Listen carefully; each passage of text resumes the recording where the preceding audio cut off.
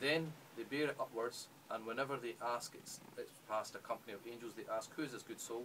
And the angels with the soul reply, so and so, the son of so and so, using the best names by which the person used to be called in the world.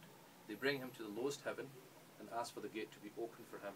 It is open for him, and angels who are near Allah from each of the heavens accompany him to the subsequent heaven until he reaches to the heaven where Allah subhanahu wa ta'ala, in other words, beyond where Allah subhanahu wa ta'ala is.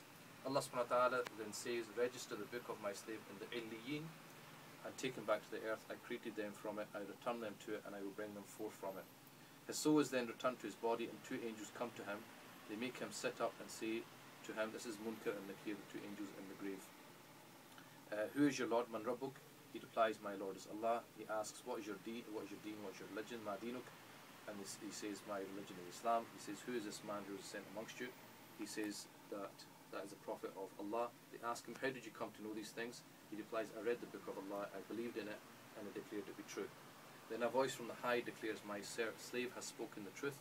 So spread out the carpets from the garden for him, and open a gate of the garden for him. Then some of the fragrance and perfume comes to him. His grave is expanded for him as far as the eye can see, and a man with beautiful garments, fragrant scent, comes to him and says, rejoice in what delights you, for this is the day which you were promised. He asks, who are you? Your face which precedes is good. He replies, I am your good actions. Then he says, O Lord, let the last hour come soon, so that I may rejoice with my family and property. That's for a good person. The hadith says for an unbeliever, what happens is when the unbeliever is about to pass away, then the angel death comes, and angels with black faces descend from the heavens, carrying rough hair cloth, and sit around him in throngs stretching as far as the eye can see. The angel of death comes and sits at the head and says, foul soul, come out to the wrath and anger of Allah. Then his soul divides up in his body and is dragged out like a skewer is pulled out from wet wool. Then the angel takes hold of it. When he's grasped it, the other angels do not leave it in his hand, even for the twinkling of an eye. They take it and wrap it in a rough hair cloth, and stench comes out of it, like the worst stench of a corpse on the face of the earth.